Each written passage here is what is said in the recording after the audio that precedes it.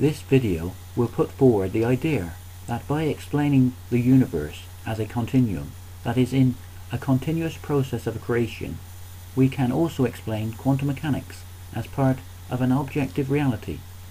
In this theory, called quantum atom theory, this universal and continuous process is formed by the quantum wave particle function continuously collapsing and reforming, creating new photon particles in space and new moments in time.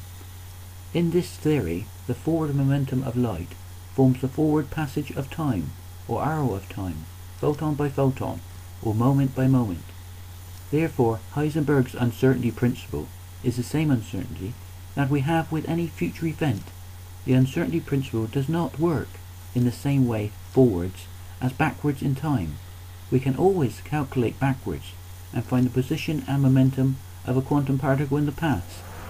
This totally fits in with our everyday experience of the nature of time, moving from a known past into an uncertain future.